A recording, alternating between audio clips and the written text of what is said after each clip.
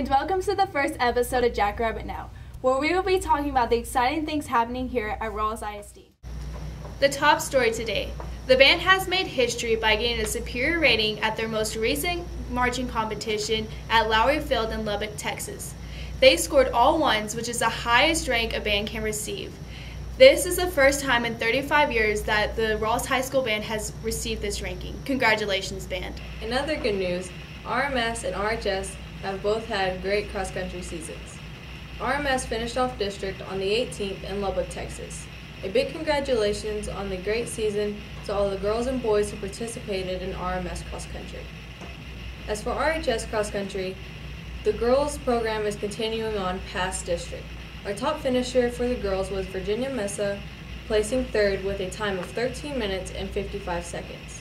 And for our boys, Adam Bain placed 19th with a time of 20 minutes and 18 seconds.